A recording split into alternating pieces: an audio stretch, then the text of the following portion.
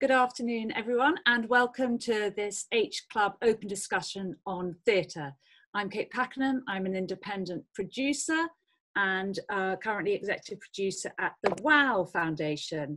I'm going to hand over to our fantastic panel here and let them introduce themselves. So first of all, Juliet. Hello, everybody. I'm Juliet Stevenson and I'm an actor. Kwame. Hi. I'm Kwame Kwei-Armah and I'm the artistic director of the Young Vic. Chris. Hello, I'm Chris Hocking and I'm the principal of Arts Ed. And Anthony. Hello, I'm Anthony Drewe and I'm a lyricist working in musical theatre. And your friend here. And this is Sixpence. I think we'll just start with just where each of our panelists, where each of you were in your careers, in your working lives at the moment that lockdown and the theatre closures happened. Juliet. Well, I was doing a play called The Doctor, written by Robert Icke, based on a 19th century play by Schnitzler, but rewritten by Rob Icke and directed by him at the Almeida last year, and we were just about to go into the West End. We've just taken the show to the Adelaide Festival in Australia, which was fantastic, a really wonderful time at the Arts Festival for about 3 weeks. We just arrived home and we were going to do a short tour to Richmond Theatre and Brighton, and then go into town to go into the Duke of York's for about 3 or 4 months, and then I was going to go to Broadway with it in an American production produced by Scott Rudin. So yeah, pretty sad to have lost that, but very, very much hoping that we may be able to do all those things next year. It must be gutting. That must be completely gutting, just to have it ripped away like that. Kwame, so obviously you're running the Young Vic. What was the immediate impact on you and how did you handle that? I feel like I'm being asked, like, where was I when Marvin Gaye died? I can tell you actually exactly where I was, where I had it on the M1 from Derby to London. So I think, and again, it's really hard actually to even remember properly, but we had a piece on our main stage called Nora, which we had to stop and cancel a week before its scheduled ending. We were in rehearsal for Orpheus, a house opera, and we were in week 2 of that rehearsal. I was in week 4 of rehearsal for a musical that I've written with Tom Kitt called The Visitor, that was opening at the Public Theatre in New York. So yeah, all of those things kind of were happening at the same time. And we had to stand everything down over a period of a few days, which was heartbreaking for all of the artists and for everyone. Do you know yet whether they will return? I do not. I do not know. I don't. Chris, you obviously running Arts Ed, which must have been a kind of, where were you at in terms of the term and all your students? So we were right bang in the middle of the academic year and still are. We were midway through rehearsals. First year students were in rehearsals for project performances. Second years were at the point of just about to perform, and we had just done the musical theatre showcase. The acting students were all on location filming original screenplays as part of their final year performances as well. And so did you move to online working with them, or how have you?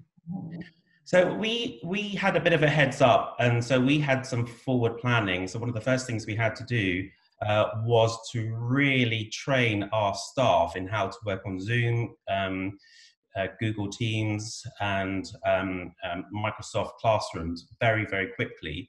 Also, we then took the decision quite early on to film everything that we had done up until that point. So there was something that we could do. And then we also filmed the showcase, and which then we were able to send out quite quickly to agents and casting directors, which did actually result in every student being signed with an agent, which is fantastic. all the editing work that we were doing on our screen work for the third year actors, that was all be able to take that home and work from home with that. So, and now classes are actually happening online. There's Zoom singing lessons, acting lessons, dance lessons. We're teaching acting for camera via social media and via this medium as well. So it's a challenge, but we're rising to the challenges, and we now have a virtual drama school. Great. And Anthony? I was in New York doing a workshop of a new musical with Jerry Mitchell. And it's a show which actually done last autumn in Atlanta, but we'd written a lot of changes for it. And so we were workshopping the changes to see if it flowed. And I heard that Donald Trump was closing the airports to mainland Europe, and I thought I better get home quick. So I missed the last day of the workshop and got home. But I was meant to be, Mary Poppins is meant to be on still, obviously, that only opened in November.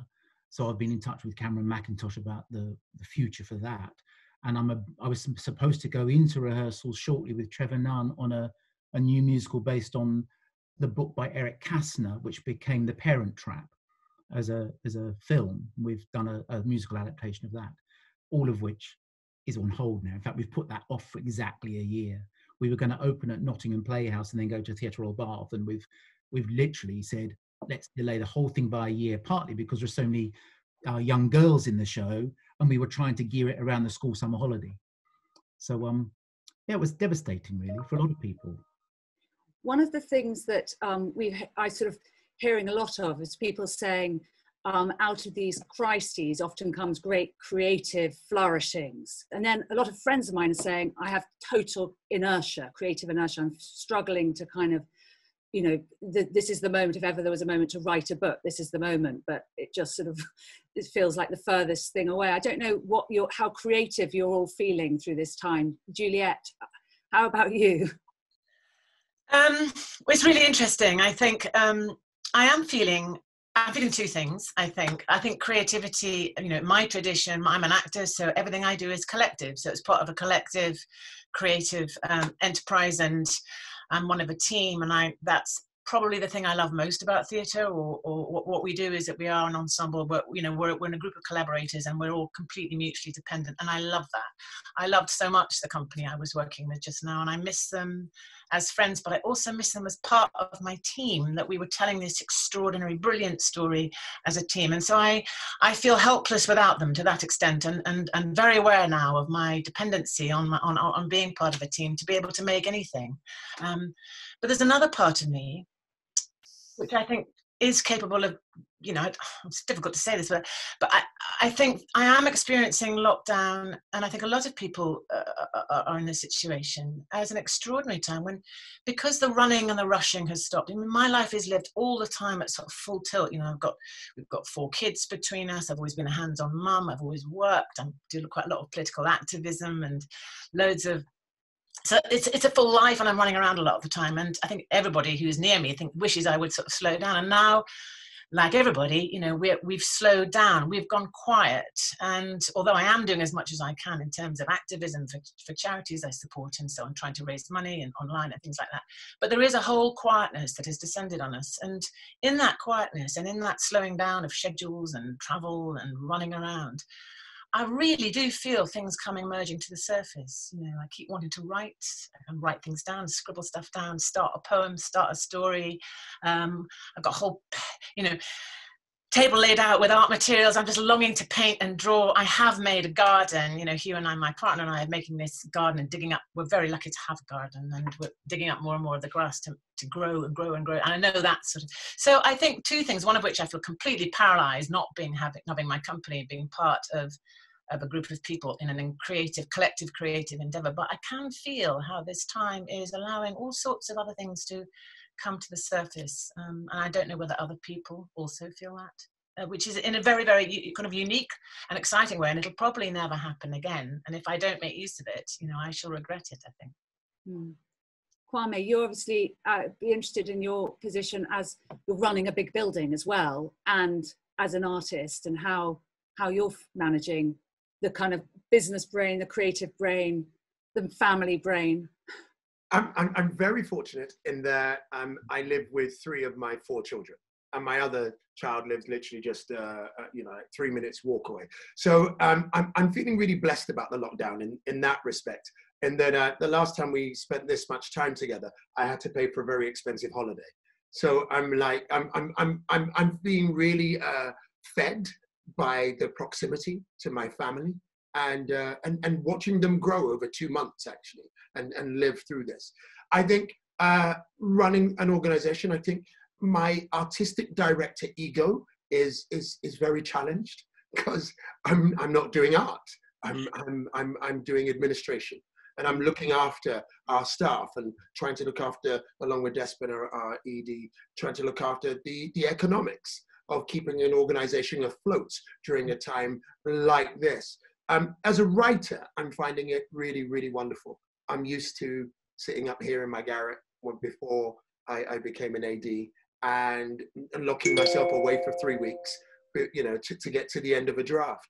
And so I'm actually really loving at night when I'm off Zoom number 700, but being able to kip for an hour and then kind of jump on and start writing. So I'm actually, that part of it is really good. Now I don't know whether on the flip side of it I'll come out and everybody say, no brother, it really was bad for you. I don't actually recognize the man that I used to know, but from where I stand, my mental health and my creativity at the moment feels really good. I'm pleased to hear it. Chris, how are you finding it? Well, obviously, as principal, my job is to make sure that everybody is as able to do their jobs and as happy as possible. So it's sorting out all the problems. But people are being so unbelievably amazing. The staff have stepped up. They give so many hours above and beyond.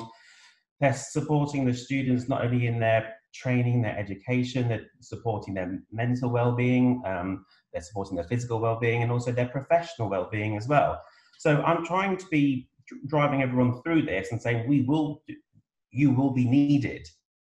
You will be needed in this business, but you have to make sure you're ready when you are needed.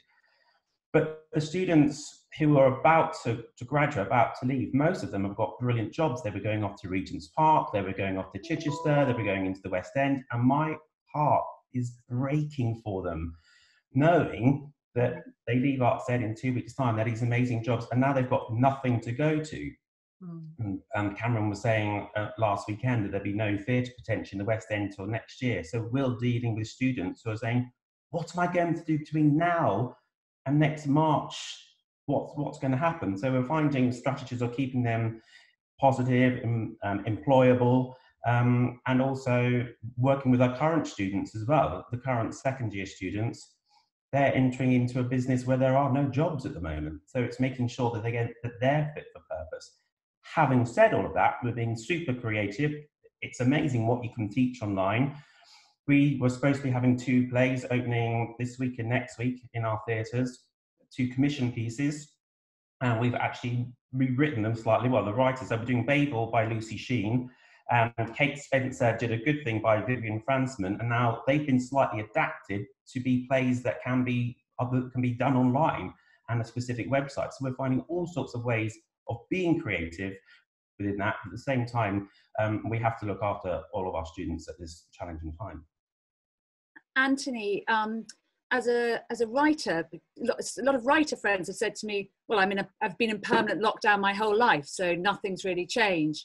Have you found that this enforced lockdown, obviously you were in New York workshopping, but in terms of, have you found it a creative period or sort of stultifying by not being with collaborators? It's a mixture of the two, actually. I got back from New York. I'm down in Kent, so I'm kind of near my parents and near my brother and my niece and nephew. So I've sort of had a bit more family time, if anything, down here. But I can't not be creating for very long before I go crazy. So I have been, I've been writing some bits and pieces, but I am used to working with George Stiles. Having written with him for 37 years, it's very weird not having him in the room.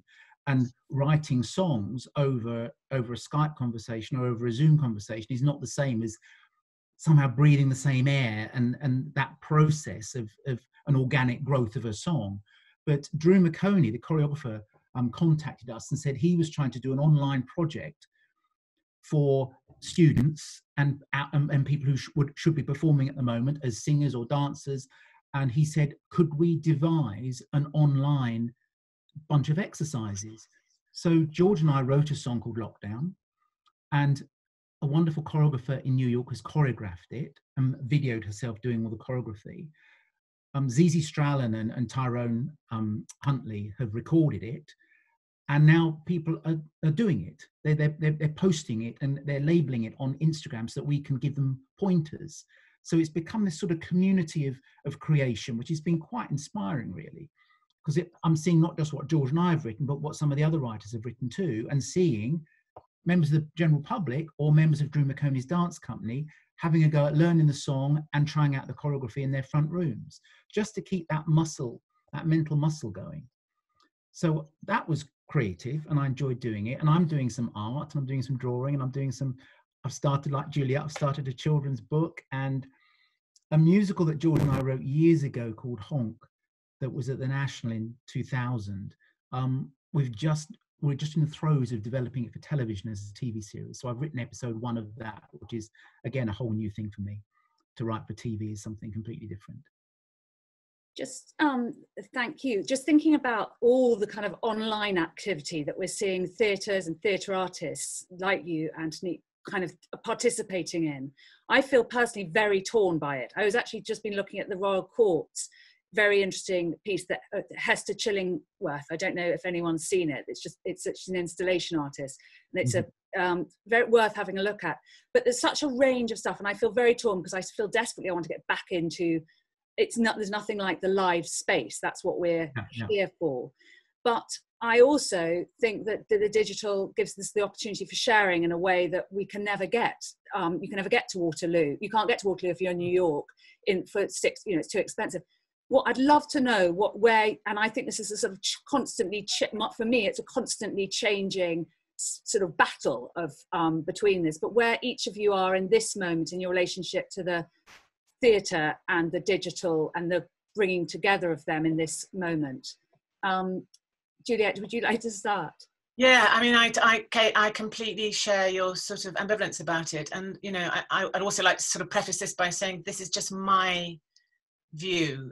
I totally understand that streaming theatre and watching it online and is, it's valid. I mean, it's keeping a lot of people cheered and engaged and distracted and involved and all the rest of it.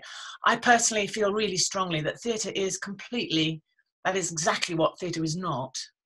Theatre is, if it's one thing, it's people coming together in a room.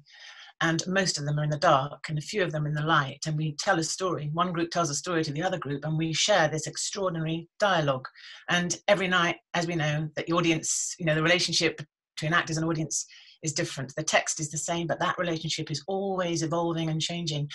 And it evolves and changes in a way that we don't even understand. A lot of what is communicated is to do with things that are not about language even. They're about bodies, they're about an atmosphere, they're about rhythm, they're about silence, they're about things that go wrong, they're about things in those silences, they're about a whole complicated cocktail of ways of communicating with each other that make this event take place, and that is unique to itself and to that group of people in that room that night.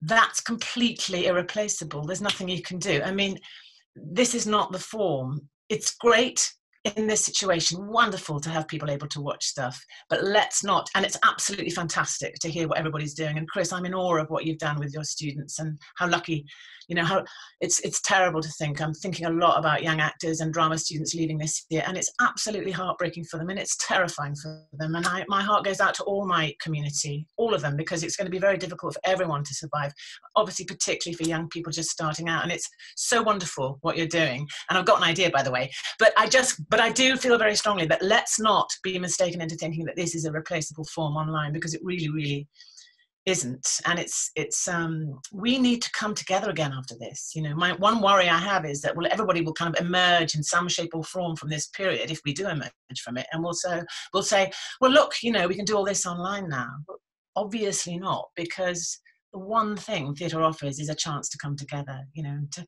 perhaps escape your own personal narrative, the narrative of your own life and concerns and preoccupations, and join into a collective narrative and the telling of other people's stories and the imagining of other lives. And that's a collective activity, which I think we'll really need so badly. I hope that people will come back and come together and go to live theatre, but it's very unsure. I mean, there are so many other hugely crucial things. People need to eat, they need to earn a living, they've got to, they've got to survive illness, they've got to move on having lost their loved ones to COVID-19. Nobody's going to have much money. There are all sorts of pragmatic concerns, but I passionately hope that that live performance will not only return, but will flourish and will have a huge part to play in how we emerge from all this. Kwame, thank you. I mean, I think Juliet articulated a lot of my feelings rather beautifully. Oh, sorry. Am I? Oh, no, I am. Sorry. Sorry. Articulated what I felt rather beautifully. I would say I've been doing digital theatre for about 10 years at my previous theatre and here. And so the value of it is fantastic, but the value of it is in juxtaposition to what is happening in the live sphere, in the live space. And so I have been very slow to respond in a digital fashion during this lockdown, because I think there is an absolute place for it and it's wonderful. But right now, I think the challenge for artistic directors in particular is how we challenge the thinking that will lead us to believe that we are going to not want to congregate together in a black box of some sort for the next year. I think we have to make sure that we signal that digital is a byproduct, not the product itself. Mm. Yeah, I mean, actually on a very practical level, Kwame, presumably, are you as a theatre looking at test screening audiences or temperatures or hand sound? I mean, like, are you at that stage of looking at the sort of practical measures that you could put in place to make audiences feel safe? Or yes, I think we're doing two things. We're scenario planning like every other theatre, for various reopenings between September and April of next year. And I think we're also investigating, like probably every other theatre, how do we create a safe, socially distanced rehearsal room, or even just a safe rehearsal room, and then how we create a safe venue. I think most of us know that a social distance theatre will economically cripple all of us. And that's even before we get to the point of whether people are going to want to come back into those spaces. We have been trained, probably rather rightly, to be very fearful of this deadly virus. But it probably takes 3 times as long to de-fear someone as it does to make them afraid of something. And so I think we're also trying to factor that in to when audiences come back in and what kind of environment they may feel safe coming back into. Thank you, Chris. I'm interested. One, it sounds like you've got something great to pick up there from Juliet. But I'm interested with the work that you're doing with your students in terms of their show reels, whether they are performing for camera, whether you're doing all work that's performing for camera, or whether there's performance for a stage that you can work with them on screen, as it were. I don't know if that even makes sense as a question, but yeah, it makes absolute total sense. One of the things that the UK is famous for is our conservatoire drama training, conservatoire actor training, conservatoire musical theatre training. We're the best at it in the world.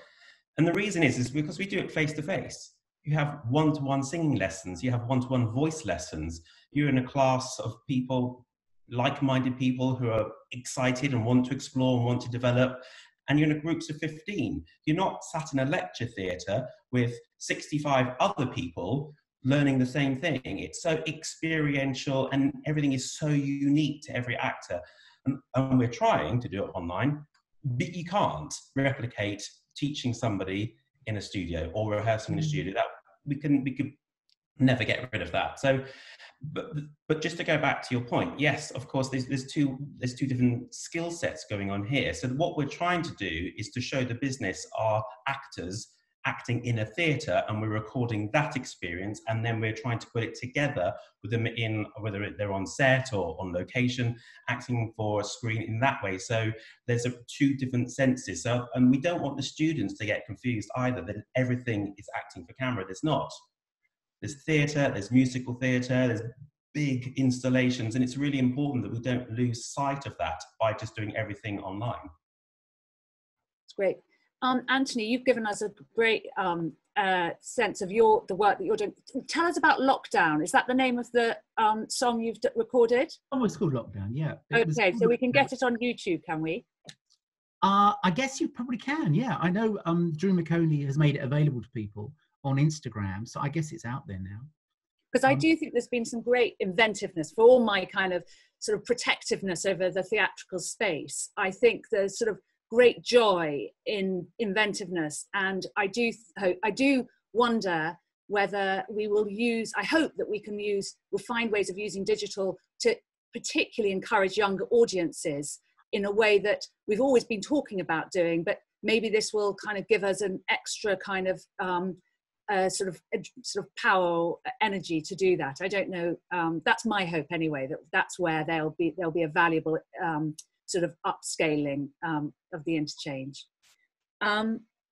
So I'm going to go to one of our questions from Elliot Wilson, asking whether there are any positive lessons the performing arts can draw from the experience of lockdown, or are we just wanting to go back to the status quo? Back to normal or new normal? Kwame?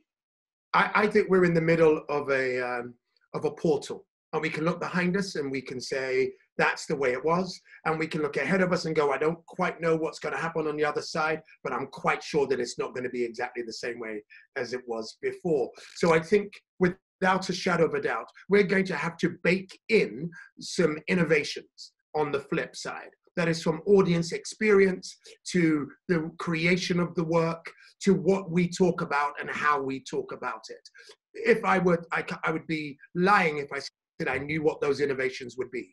But I think that what the lesson that I have learned from Takedown is I have 3 R's, which is to replenish, to rethink, and to reform. And I think those 3 R's are the things that hopefully when I come out on the other side of the portal, I'll have some answers as to what our sector looks like. But right now, I don't know. But the lessons are, let's bake in to our philosophy the things that we took possibly for granted or that we thought were extras, and let's bake them into the mix so that we come out on the other side with a theatre and a society that is better than the one we left before. Juliet.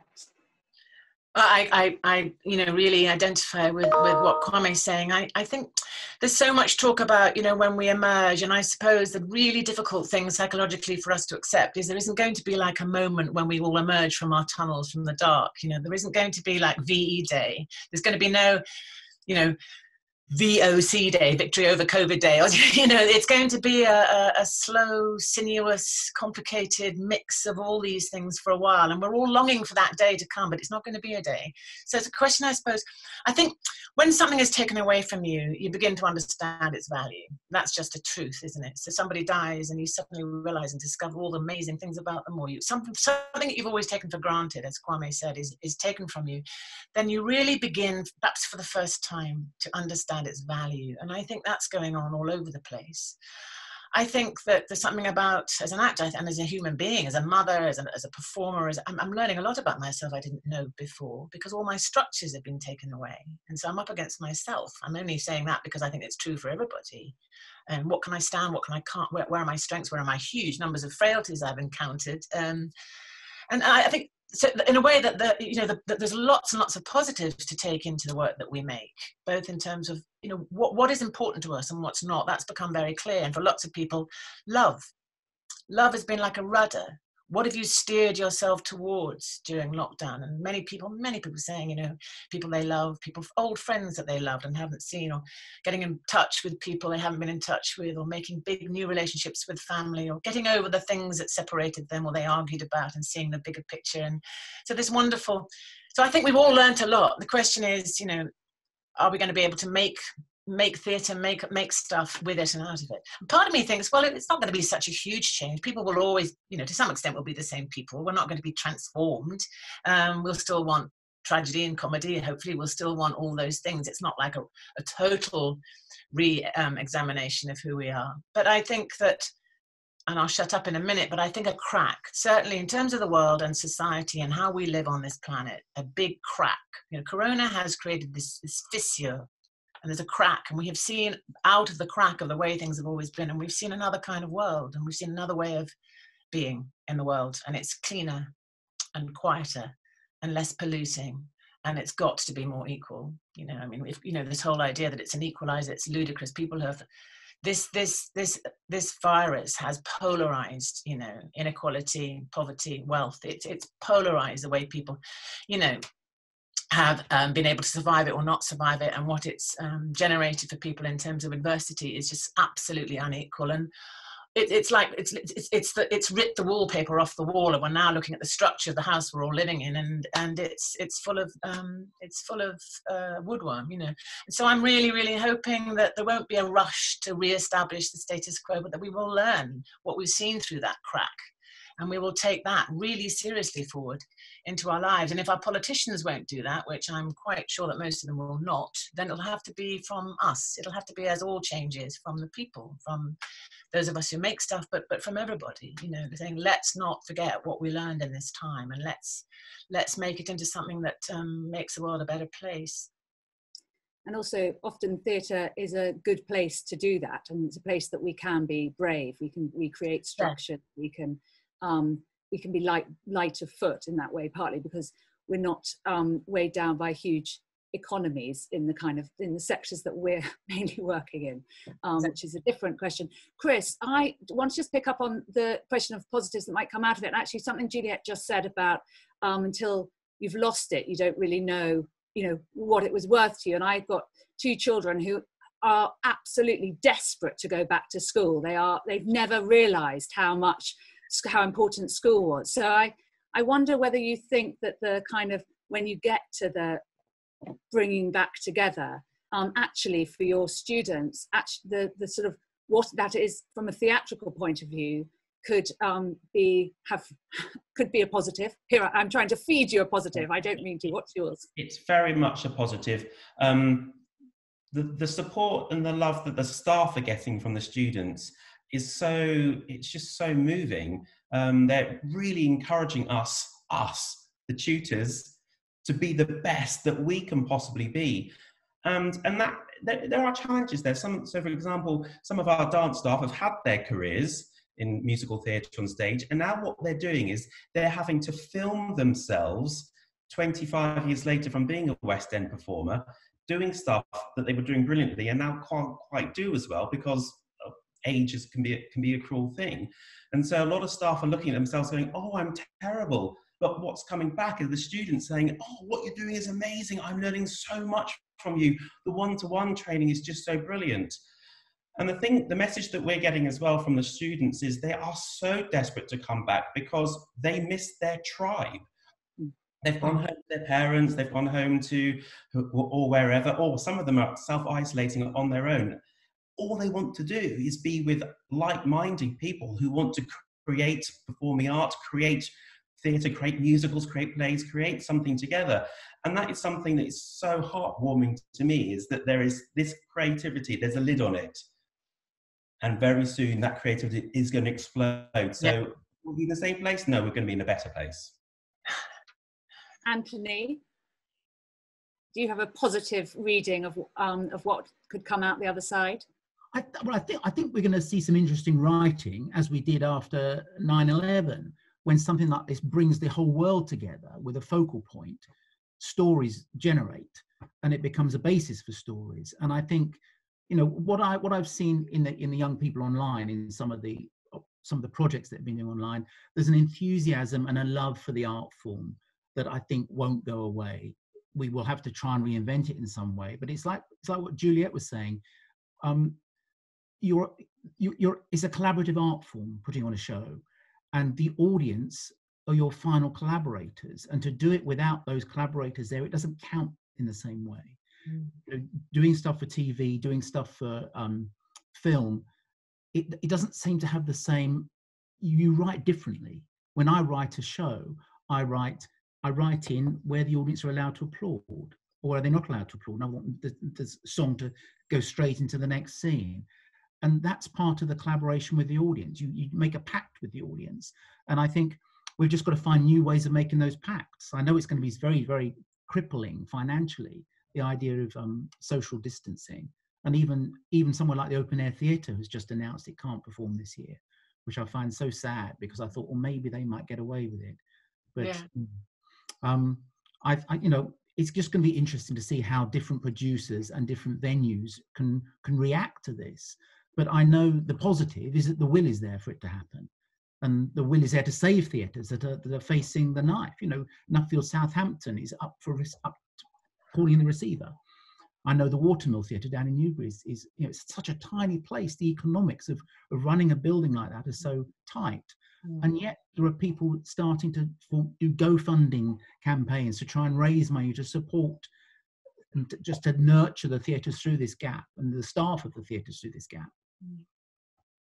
I think the kind of economic point obviously is huge, and I imagine for you, Kwame and Chris, that the furloughing being extended until October in some form, the announcement today, is a relief. But I have a concern about risk and the economic sort of the downturn, and particularly around new writing, and whether theatres will feel more and more kind of at a time when we've collected learning, where we've gone into some profound places of understanding within ourselves in the local environment, and looked out into a global perspective, because this is a global pandemic, as you say, Juliet, with all the kind of huge chasms between people's experience of it. But it's a unique moment. That's a time when we can actually be telling universal stories, and that those might need to be new stories. Do you think there's a risk to new writing because of the economic kind of pressure everyone will be under, Kwame? I think it's been proven that human nature contracts when it's afraid. When the economy contracts, so does the human heart on the whole. So does our appetite for risk. I think we've seen it after the last 2008 recession. We've seen the rise of populism, and it's taught us that we are not our biggest, bravest, most open self at moments of contraction. And so actually, I think that's probably what we have to, I think I was hinting at a bit, we have to kind of hardwire, we have to kind of sew into the DNA of what it looks like on the flip side, that yes, there will be some element of playing it safe, but that all of us can't play it safe. And we need to be charged with making sure that we do not. Yeah. Do you think, just following up on that, and I'll come to everyone else, but do you think, Kwame, that this period has affected your attitude towards the value or purpose of theatre, art, being an artist? Do you think it's shifting that or reinforcing that in any way? No, I think this is the time that we need artists, right? It's always, crisis is the time where we fly, where we flourish, where history comes back to us and says, what were the artists saying at this time of crisis? The politicians are, understandably, will have to be compromised, will have to play politics. The financiers are going to have to play safe, but the artists are charged, again, as Juliet said, with finding the crack and opening that crack and exposing the crap. And it's a brilliant time. It will be a brilliant time to be an artist, because we will have to fight tooth and nail to not only hold on to what we've already achieved, but to open and create a brave new world. And I'm going to rely on the energy, the untapped, the resourceful energy of the artists. And that's producers, administrative class, actors and writers to come out and charge us with keeping it real.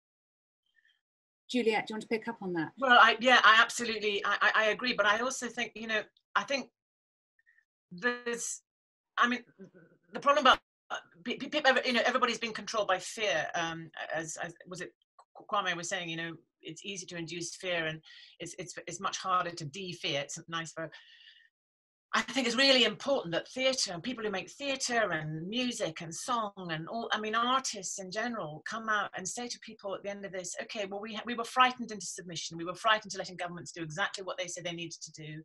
But in fact, you know, there's a lot of anger. I think, I mean, I feel raging against this government, the way they've handled this crisis. I think they have, you know, many thousands of lives on their hands. And I think that we are being told, and I'm interested to know whether there's any anger around. Not that anger is necessarily a useful thing, but I think it's a creative force. And I'm hoping that when we do emerge in whatever form from this period, we'll all be hugely celebratory to have it behind us to some extent. But there's been massive loss along the way. Many people will have lost their livelihoods, their confidence, their mental health, loved ones. I mean, there's so much loss. And although the virus itself was perhaps inevitable, but they were, you know, there was a lot of warning about this. 5 years ago, Bill Gates gave a TED talk about the coming of this virus. He predicted the whole pandemic, global pandemic, and that was ignored. So I think there's a certain amount of energy coming, you know, about let us take our lives back into our own control. Let us not be persuaded by the spin that politicians, the spin machine that politicians have become. Let's not have that anymore. Let's people, you know, let artists, to some extent, say to people, keep that crack open. Let's not let them polyfiller that crack up. You know, when we come out, let's not go back to the way things were economically and socially, with all that corruption and huge discrepancy between the very rich and the poor, and the lack of concern or care which this government and previous governments have shown. Let's as artists remind everybody of what we have experienced and learned when we look through that crack, and not go back, but go forward with a sense of taking control of the kind of government we have and the sort of people, the quality of the people who are making these decisions about what kind of society we live in. And you know, I mean, this is all grand talk, you know, I don't know whether we're up for this, but we need to be part of a culture which is absolutely from the grassroots, which says no more of that, you know, no more of it. Yeah. Chris, a question, an anonymous attendee is asking, any advice for actors whose shows have been cancelled? Any hard advice that you're giving to your students that you could pass on? All the producers that we have been working with who've cancelled shows, they have been so super supportive, and they have said that when things do pick up, they will rehire these people, if not in that show, in another show. So the thing that I'm really emphasising is that they've already, even the final year students, they've already made a mark on people, and people won't forget that. People remember what impact you made on them, and they will call you back in for something else. And yes, there isn't any work going on at the moment, but eventually there will be a lot of work. Every single show will start to kick up again, every TV show, every film. There'll be so many new commercials, so many radio commercials. There will be a lot of work very, very, very quickly. So I just saw one of the questions as well that said, I'm in my second year at drama school. Should I defer or intermit for a year? And at the moment, I think no, because by the time you graduate this time next year in the summer, things will really start to pick up again, and there will be a lot of work for creators. Well, there's another good question, I think, from Sebastian that I would love Kwame and Juliet to think about, which is, how do we ensure, we've done a lot of good work over the last years around improving diversity and representation on our stages, and there's a concern, and it's linked to the conversation around sort of a reversing out of sort of the forward movement. How do we ensure that those movements aren't stifled, stilted by this moment? Juliet? I hope there's no danger. I mean, that's been the most brilliant thing in the last few years, has been, you know, the flowering of diversity, the recognition that, you know, it was grotesquely unrepresentative and before, and this incredible flowering of all kinds of talent from the BAME community and so on. I mean, I don't know about you, Kwame, I feel confident that there's no stopping that, because there's no reason why this pandemic should have stopped that, I don't think. I mean, if anything, you know, we've seen how the BAME community have been incredibly unfairly, for some whatever reason, and I think it's not clear yet, you know, that they have suffered a great deal more from this disease than. So I think that you know, I'm hoping very much that the incredible creative flowering that's happened with this increased diversity and this fantastic, you know, mixture of casting, cross-gender, cross-colour, cross-everything. I very much celebrate that and hope that will continue and flower. I don't see any reason why not. But you're right to say we must be vigilant about those things. But I don't worry for that, actually. I think that, like Juliet, I think in an odd way that much of that is hard-baked. However, the little bit of me that is a pessimist says that I felt that before the rise of populism. I felt that many things that we had won were actually, what we'd won was the silence and not the argument. And so I'm terribly vigilant to make sure, and I think it's going to be really important, that we articulate. That's the only way we're going to be able to protect those advances, is that we articulate our fears that they may recede in any way, and then we double down and make sure that everybody is committed to holding on to the ground that we have already created and then continuing to innovate in that sphere. But we cannot be lazy. We cannot take it for granted. Every victory that we have won, we have to think about it through the lens of the last 10 years, or the last 5 years of populism that has gone forth to undo everything in the name of righteousness. I mean, one of the questions that Stephen, another question he's asked, is saying, shouldn't professional creatives be brought on board by the government to start help problem solving and rethinking how the country as a whole is going to carry on and develop? Isn't this really the time when we need different thinkers, because politicians are facing something no one was prepared for? And I have to say, just from a kind of representation point of view, I feel very aware of a male leadership at the moment on our screens. Like I do feel that we are, which is a sort of linked but to the last question, but I think let's address Stephen's question about where are our creative voices being part of conversations with government? It goes to the conversation we're having about structural systems. I don't know if any of you have a view on that or any insight into it. Chris. What I understand. Oh, sorry. Go ahead, Chris. Well, it's just quite interesting reading the 48-page document from the government. There's absolutely no reference whatsoever to higher education or drama schools at all. There's just no input from that. And as I say, the drama, what we produce for the West End, for the theatre, for the film world in the UK, it's a big business. And just there's no thought into that supply chain as well. So that's a bit of a worry, that no thought is going into educating actors and performers. And there is no voice there at all. And you're absolutely right. It just feels totally male. And each time Nicola Sturgeon comes on screen, I feel like, oh, someone's speaking some sense. Exactly. I mean, I have to say, if you look at all the countries which are dealing best with this virus, you know, they tend to be led by women. I'm just popping that in. But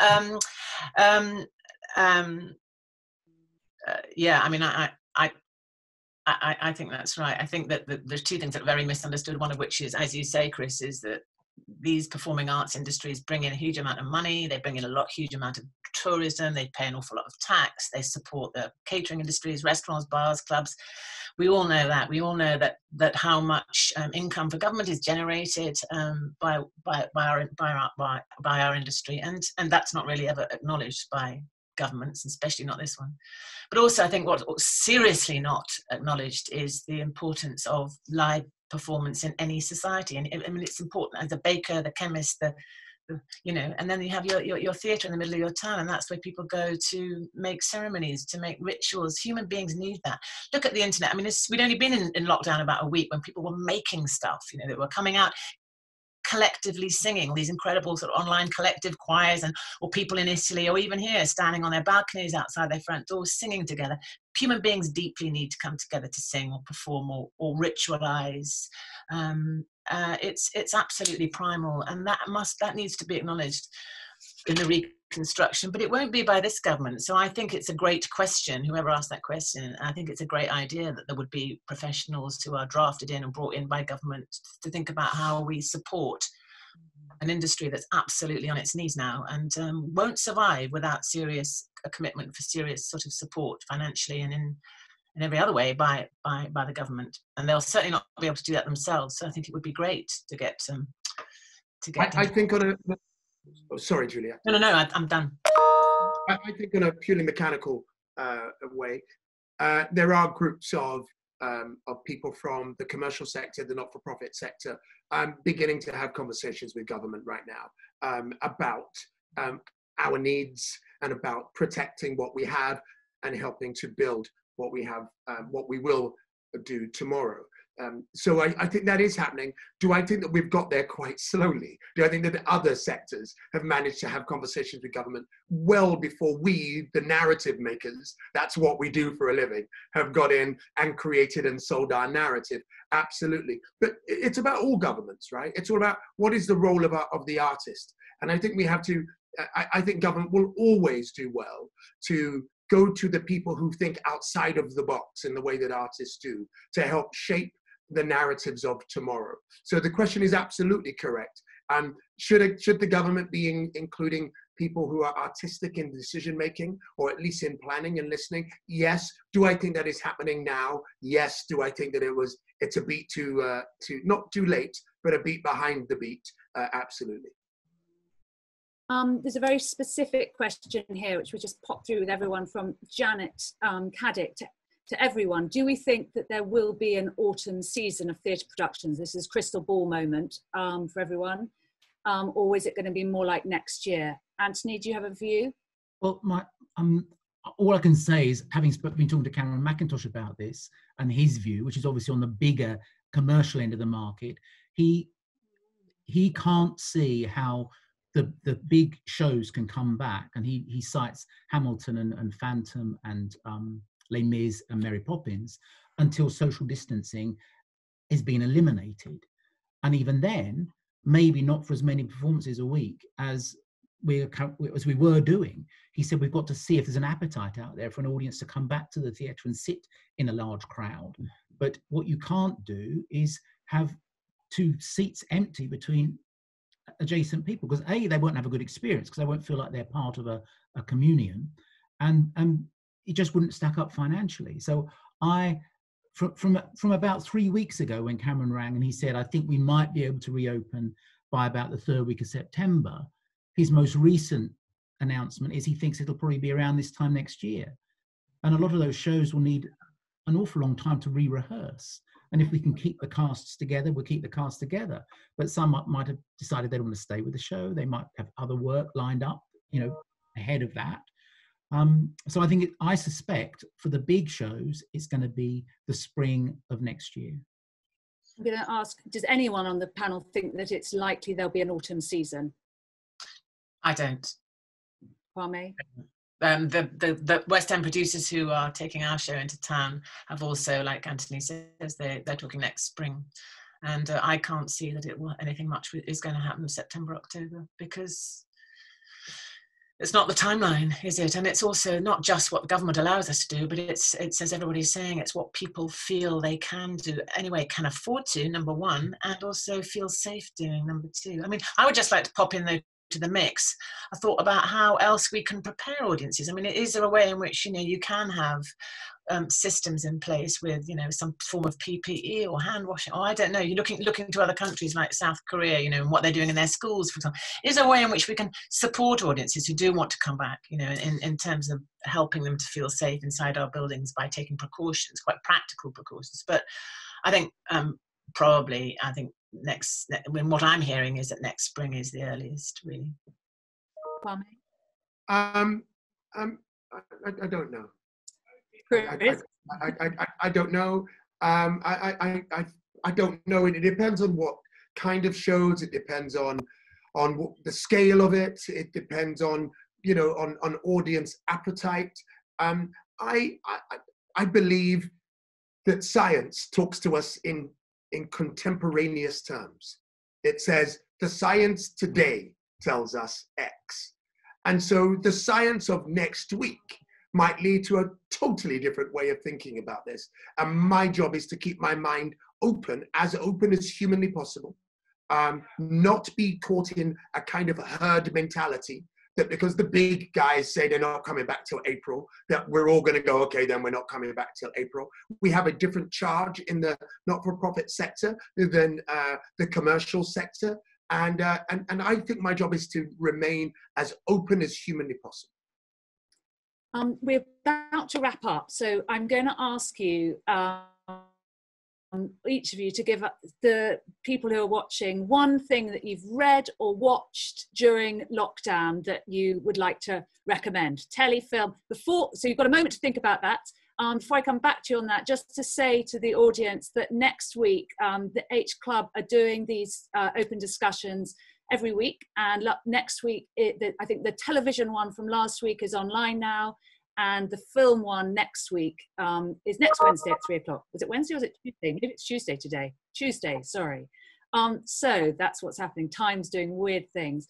So your one recommendation, Juliet, to the audience. I haven't watched much because I'm kind of been doing rather than watching. I'm too sort of agitated and restless. But I've discovered the MASH report. I'm probably the last person to. The MASH report on Friday nights with Nish Kumar and his completely brilliant team of comic geniuses. It's just like that. I'm compulsively watching that now. So if anybody hasn't yet caught up with the MASH report on Friday nights, they really need to. And back editions of it as well, because it's comic political satire at its most genius. It's hilarious and it's bitingly satirical and fantastic.